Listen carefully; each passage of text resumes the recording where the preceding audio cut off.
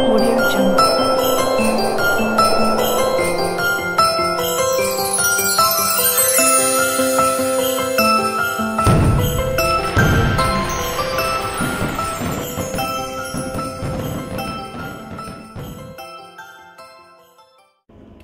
Hey guys, Demis here. Just want to do a little overview of my new projector setup. I don't want to put a matrix out on my garage doors, only because it's going to be a hassle taking them down, storing them and all that stuff. So got the idea from another person who used projectors, and I decided to go that route, and I just wanted to show you guys how I set them up as a virtual matrix, and how they look. So let me just flip the camera real quick.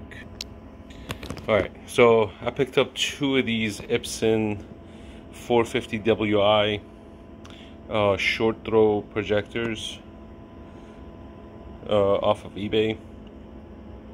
Cool thing is they came with their wall mount, so I'm gonna use those to mount them outside.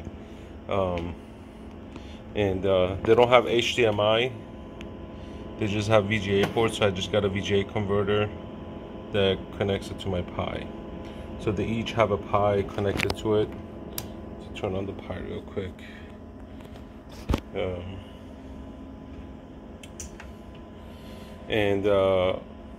Pis are going to be connected to an isolated network, basically a switch, because I put a post up saying that the output was very choppy, and there was static showing.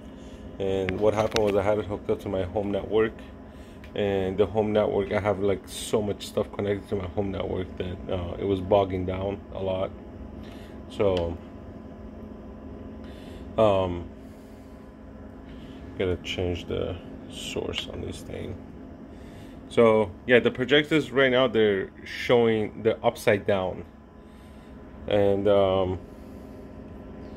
if I do a loop,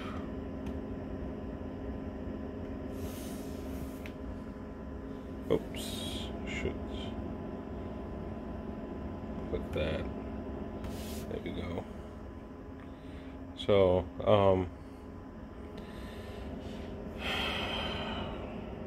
how did I get it set up for it to start working?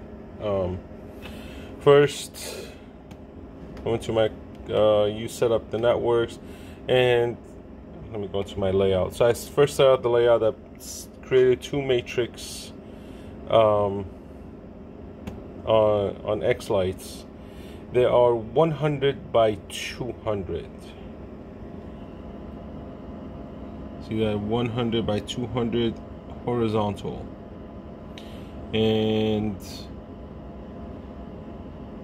start channel is bottom right. Now depending on some projectors, that might change, so you might have to figure out where the start point is going to be.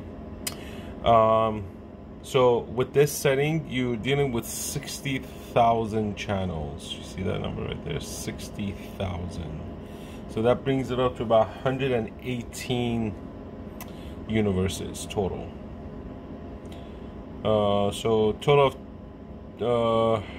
yeah, 118 universes. So that's how I have it set up here. So total of 236 universes. It's going to be just for the two matrices I'm going to set up on my garage. Yes, it is big. This is why I put it on an isolated network.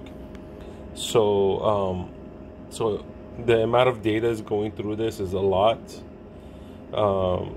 It's 120,000 channels is going through this network, so it's gonna throw some data out there. Let me bring up the Raspberry Pi.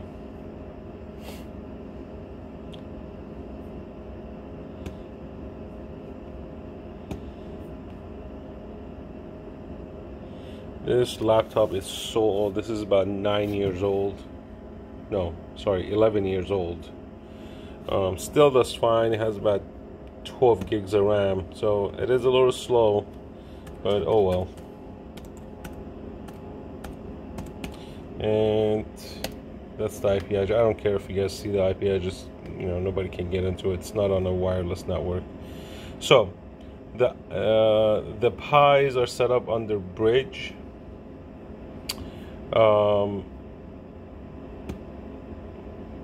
The channel input.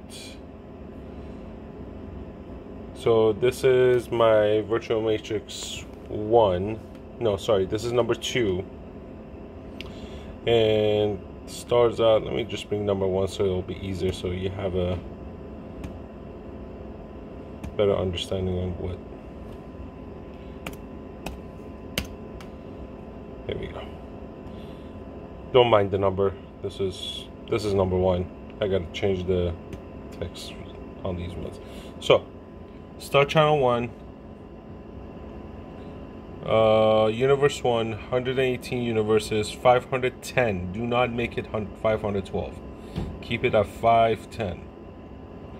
Okay? Do not make it 512 because it'll screw up a lot. So 510, that's the input. Then your channel output, you go into others, and virtual matrix, start channel 1, channel count 60,000, and this will populate after you put in the matrix size. So 200 by 100, and you leave the rest alone. And you're gonna, when you save it, it's gonna say, you know, reboot the Pi and all that stuff. Now, keep in mind, the start channel will depend on how you set up your network on X-Lite, how you set up your channels. If you start your virtual matrices as the first input, this is going to be under unicast. Make sure it's under unicast, not multicast, because then you're not going to get the right data sent to your projectors. So when you set up your Pi, set up your network, then you put it under bridge mode. So this way you don't really have to go into the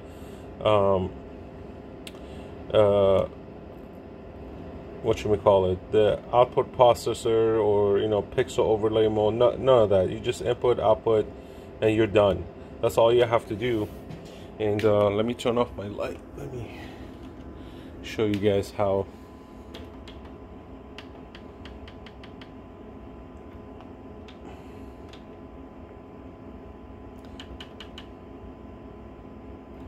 Hold on 1 second.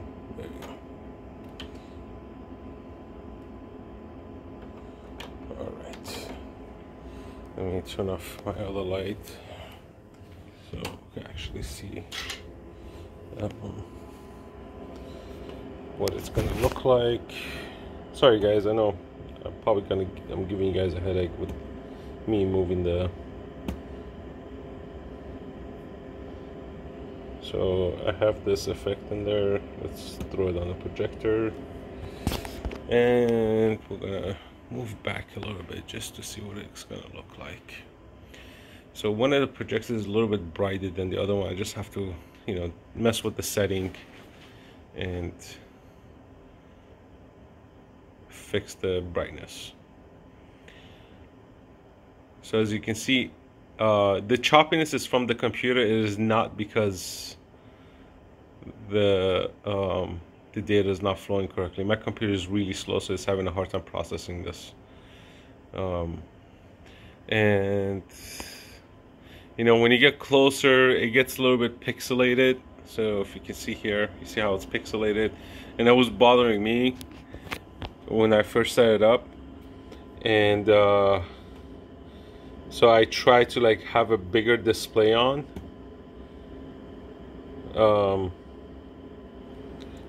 and man, it was big. It was massive. So I'm gonna put this in the middle here. So here.